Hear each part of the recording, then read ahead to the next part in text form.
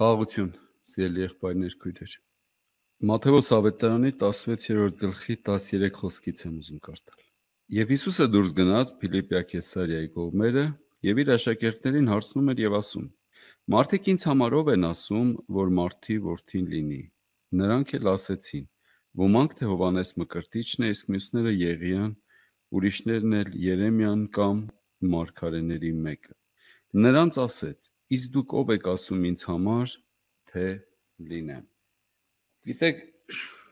շատ հեշտ է վերացական պատասխաններ տալը,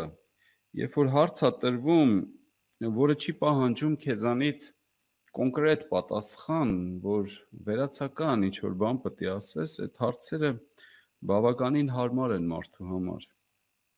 Եվ Հիսուսը հարցնում է աշակերտներին, մարդիկ իմ համար ով են ասում։ Եվ ստեղ ով ինչ լսել է ասում է, ինչ են ասում մարդիկ։ Շատ հեշտ հարմար պատասխաններ։ Եվ ահա մեկ էլ հարցը փոխվում է իրանց վրա։ Իսկ դուք ինձ համար ով եք ասում, թե ես լինեմ, մարդու որդին լինի։ Թե մարդիկ ինչ են ասում, սա մի ուրիշ բան, իսկ դու ինչ կասես։ Կոնկրետ հարց, որը պահանջում է կոնկրետ պատասխան, սիրելի եղբայրներ, քույրեր։ Եվ այս հարցը մեզանից ամեն մեկի համար երևի թե ամենակարևոր հարցն է կամ ամենակարևոր հարցերից մեկը, որին մենք պատասխանում ենք եւ որը մեր կյանքում ունի իր պատասխանը այդ հարցը։ Մարդիկ ինձ համար ով են ասում։ Հովանես Մկրտիչը, Եղիան, մարգարեներից մեկը, ինչ ասես կարելի ասել, ով ինչ լսել։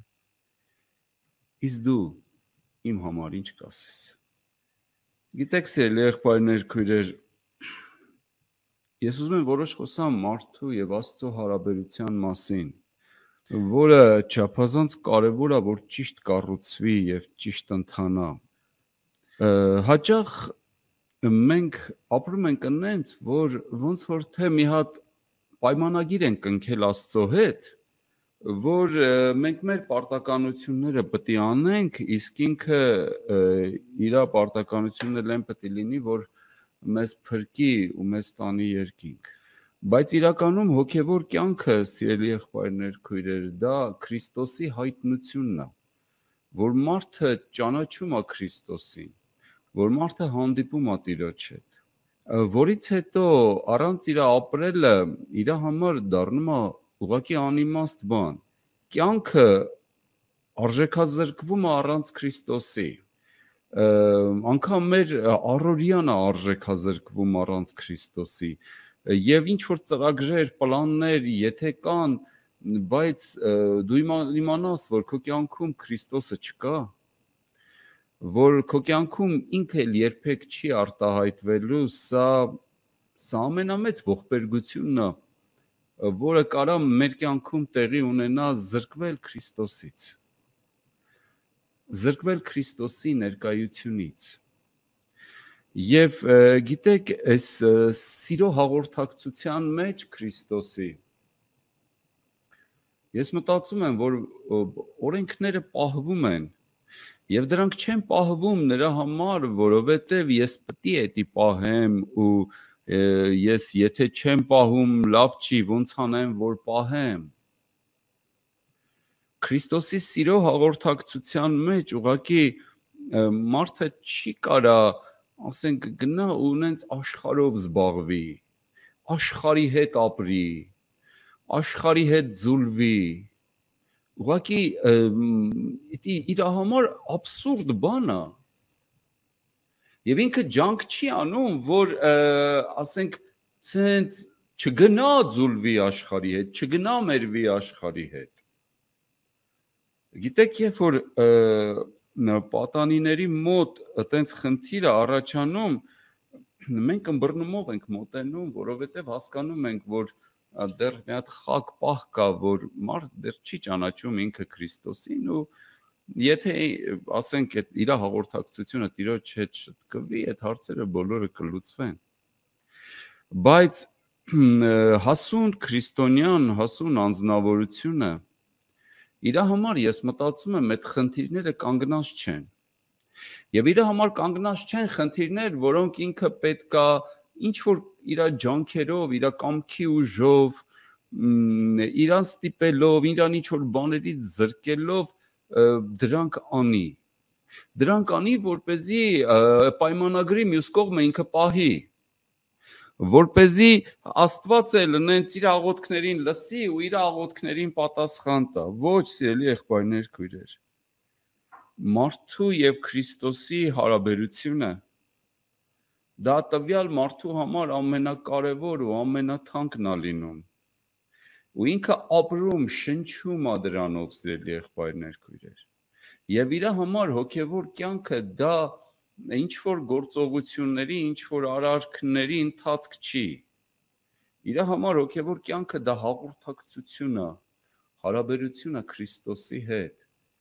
Քրիստոսի կյանքին հաղորդ լինելն է, սիրելի եղբայրներ, քույրեր։ Դա այն սիրո մտերիմ հարաբերությունն է, որը ինքը ունենում է Քրիստոսի հետ։ Եվ ինքը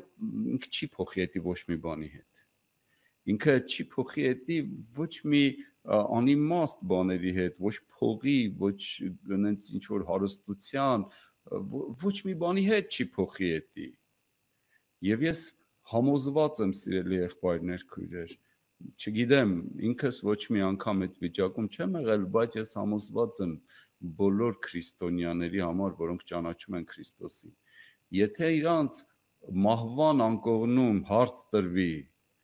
կուզես առողջանաս, ոտի կանգնես ու երկար տարիների կյանք ունենաս, բայց Քրիստոսին կորցնես,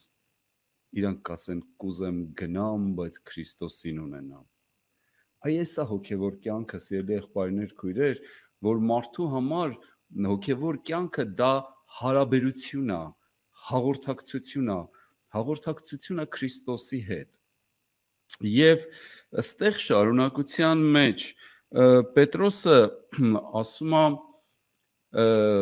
դու ես Քրիստոսը կենդանի Աստծո որդին։ Եվ այստեղ Հիսուսը ասում է, «Էդի դու չասեցիր, էդի քեզ Սուրբ Հոգին հայտնեց»։ Ես ուղղակի ուզում եմ ասեմ, որ այդ պահին, այո, Սուրբ Հոգին Պետրոսին հայտնեց ու Պետրոսը ասեց, բայց դա դեռ հլը պիտի հետո իրանը դառնար։ Որովհետև երբ որ եկավ ժամանակ եւ Քրիստոսին, Հիսուսին բռնեցին ու պիտի տանեն եւ տարան պալատը եւ Պետրոսն էլ հետևից գնում էր, որովհետև խոստացել էր, որ միջև մահ քո հետևից կգամ, հասավ այնտեղ ու առաջի հենց հանդիպման ժամանակ ինքը ասեց, որ ես իրան չեմ ճանաչում, ես այդ մարդին չեմ ճանաչում։ Գիտեք, սիրելի եղբայրներ, քույրեր, հաճախ մեզ թվում է, թե մենք էս ասենց կանենք կամ այնց կանենք։ Ու մենք վստահ ենք, ու ես համոզված եմ, որ երբ որ Պետրոսը ասում էր, որ ես կգամ միջև հիմա քո հետևից, ինքը անկեղծ էր, ու ինքը սրտանց էր ասում։ Ինքը սրտանց էր ու ինքը անկեղծ էր։ Ուղղակի մի հատ խնդրեմ կա։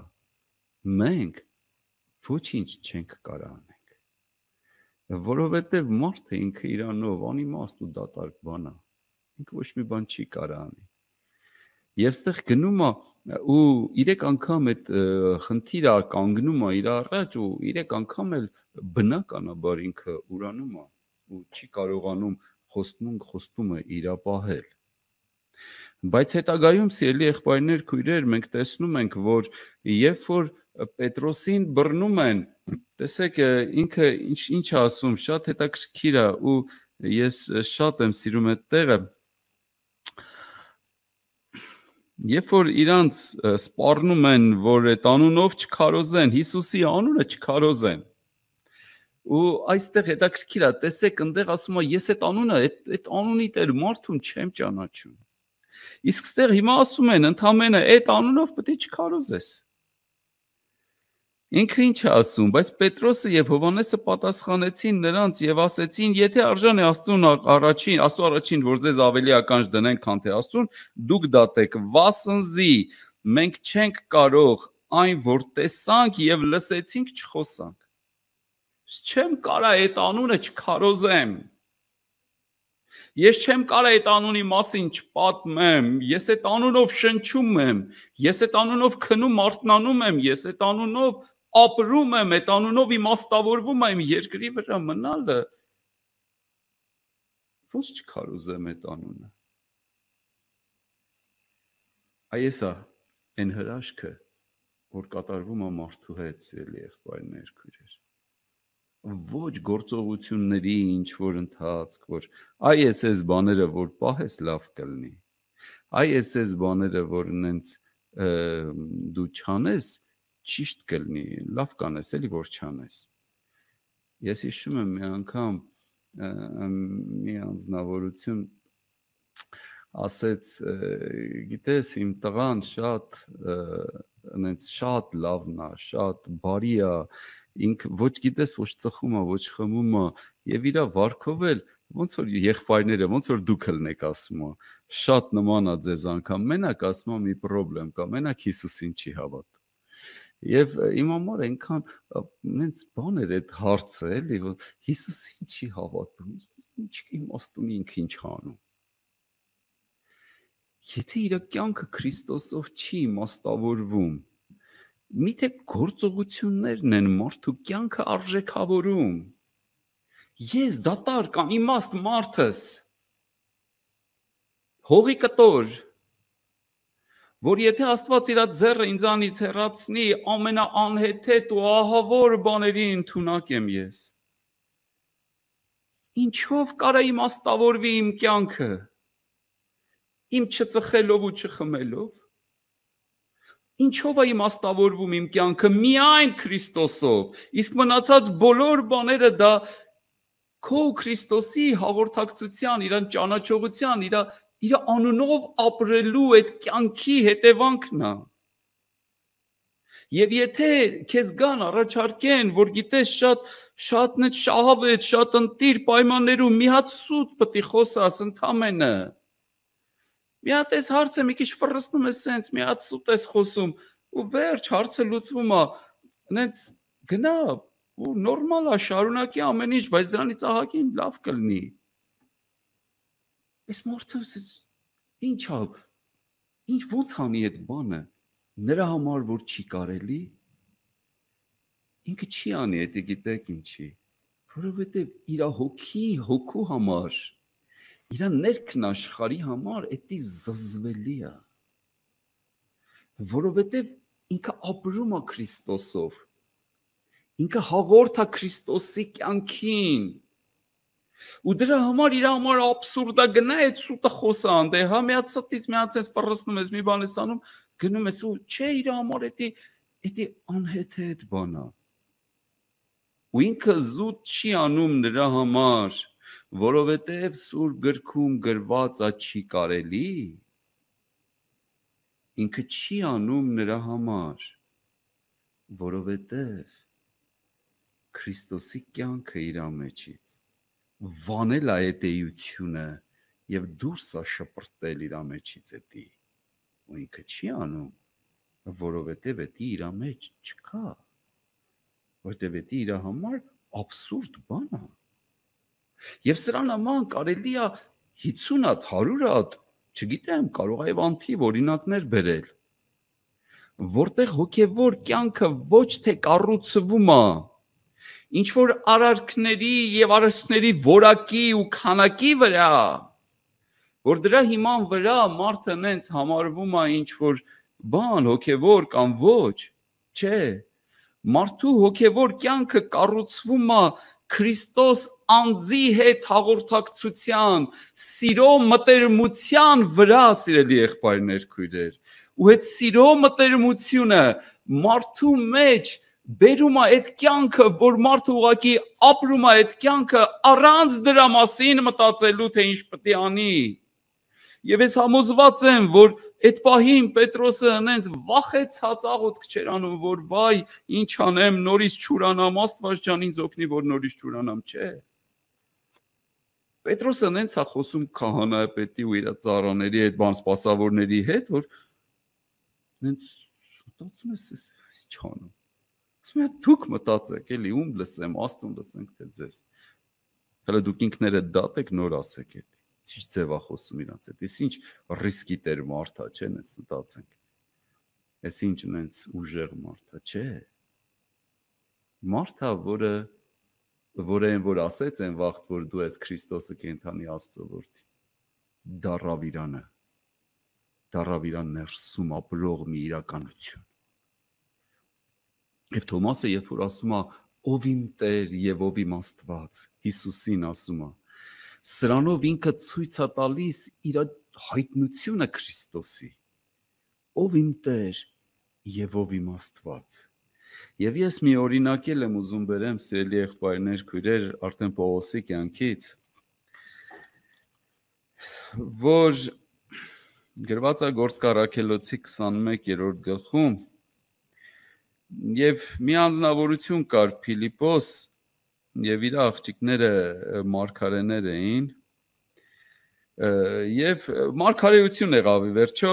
շատ բան չանեմ, որ Պողոսը չպետք է գնա, որ գնաց Երուսաղեմ, այնտեղ վերջ իրան բռնելու են։ Եվ հիմա այստեղ համոզում են բոլորը իրան, որ չգնա։ Տեսեք ինչ է ասում։ Եվ երբ որ այս լսեցինք, աղաչում էինք մենք եւ այն տեղացիք էլ, որ վերջելն է Երուսաղեմ։ Մենք պետք է գնա Երուսաղեմ, իրան ասում են մի գնա, որ մարգարեություն կա, որ գնացիր քեզ բռնելու են։ Ինչքան հարմար է, չէ՞, որ Աստված ինքն է հայտնում մարգարեություն կա, որ մի գնա։ Եվ ինչքան հարմար է, որ մարդը չի գնա։ Բայց ինչ է ասում Պողոսը։ Այն ժամանակ Պողոսը պատասխանեց եւ ասեց. Ինչ եք անում, որ լաց եք լինում եւ սիրտս ճմլում, որովհետեւ ես ոչ միայն կապվելու, բայց Երուսաղեմումը մեռնելու էլ պատրաստ եմ Տեր Հիսուս Քրիստոսի անունի համար։ Այս է ճանաչողությունը, սիրելի եղբայրներ։ Ես սենց եմ հասկանում, որ այս է հոգևոր կյանքը, որի ոչ թե ես հարմար բաներ եմ գտնում, որ իմ բանը սենց պահեմ, իմը սենց առաջ տանեմ, այլ այս մարդը այդ անունով նենց է ապրում, որ իրեն չի անհանգստացնում ընդե գնալն ու բռնվելը, որովհետև ինքը ընդեղ պատրաստ է այդ անունի համար մեռնելու։ Որովհետև ես ոչ միայն կապվելու, բայց Երուսաղեմումը մեռնելու էլ պատրաստ եմ Տեր Հիսուս Քրիստոսի անունի համար։ Այո, իր համար հոգևոր կյանքը դա Հիսուս Քրիստոսի կյանքն է։ Եվ եթե ես մտածեմ, որ ես ինչ-որ պարտականություններ ունեմ, ինչ-որ պարտավորություններ ունեմ, որոնք ես պետք է պահեմ, ես համոզված եմ, որ ես ոչ մի բան չեմ կարող անել, բայց ես ամեն ինչ կարամ, եթե Քրիստոսի հայտնությունը ունեմ, եթե իմ կյանքն ու հաղորդակցությունը իր հետ է, եթե ինքը իմ հոգու մեջ է ապրում, եթե ես ունեմ իր հայտնությունը, եթե ես ունեմ իր սիրո հայտնությունը, որ ճանաչեք Քրիստոսի սերը, որ ամեն գիտությունից գերազանց է, եւ Պողոսը ասում է Հռոմեացիս թղթում, ով կբաժանե մեզ Քրիստոսի սիրուց,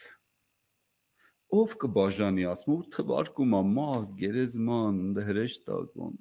ինքը բան է թվարկում, դրանցից որ մեկը ասում է մեզ կարա բաժանի Քրիստոսի սիրուց, այս է հոգևոր կյանքը, սրա վրա է, այս հիմքի վրա է կառուցվում հոգևոր կյանքը, ոչ թե պայմանագրի երկու անձերի միջև մարդու եւ Աստծո, դու էսի կանես, ես էսի կանեմ, վերջում կտենանք տոկոսներ ինչքանով ես արեք, երևա, փրկվես թե չես փրկվի, կամ որ փրկվես որտե կլնես, որ հատվածում կլնես, չէ։ Մարդը շնչում է Քրիստոսով, ապրում է Քրիստոսով։ Եվ իր համար երկին գնալը, դրախտ գնալը, դա ուղղակի դժոխք չգնալու այնց բանն է, հական, որ այնց դժոխք չի գնում, դե լավ է, ուրեմն կգնան, դե չէ։ Մարդու համար երկին գնալը դա Քրիստոսի հետ հանդիպման հնարավորությունն է, որ Քրիստոսը երկնքից վայր կգա, ասում առաջ մեռելները հարություն կառնեն, մենք էլ որ կենթանի ենք օթերում իրան կդիմավորենք, ու մարդու համար երկին գնալը դա միայն նրա համար է, որպեսզի այնտեղ ամեն օր իր երեսը տեսնի, որ կարոտը առնի, որ այդ մտերմությունով վայելի, շնչի, ապրի այնտեղ Երկինք ինչի է գնում ինքը։ Ինչ մի քանի սենյականոց կվարձիրա պետք է տա ինձ, այնտեղ ապրեմ կամ մի հատ սեփական տուն։ Ինչ կան դե ոնց կա չգիտեմ։ Մենակ մի բան գիտեմ, որ այդ քաղաքի ճարտարապետը եւ արարիչը Աստվածը։ Մենակ այն գիտեմ, որ ընդեմ նենց մի բան կա, որ մենք չենք էլ կարա դրա մասին մտածենք ու երազենք, բայց մենք այնտեղ չգիտենք ուր ենք գնում, մենք մենակ մի բան գիտենք, որ մենք երկինք ուզում ենք գնանք Հիսուսի մոտ։ Մենք հոգևոր կյանքը ուզում ենք ապրենք Հիսուսի հետ, Հիսուսի մեջ, իրան ճանաչելով, իր կյանքին հաղորդ լինելով, սիրելի եղբայրներ։ Ես համոզված եմ, որ այս է հոգևոր կյանքը։ Հոգևոր կյանքը Հիսուս Քրիստոսի հետ ապրելն է։ Այդ կյանքին հաղորդ լինելն է, իր աստվածային բնությանը հաղորդ լինելն է։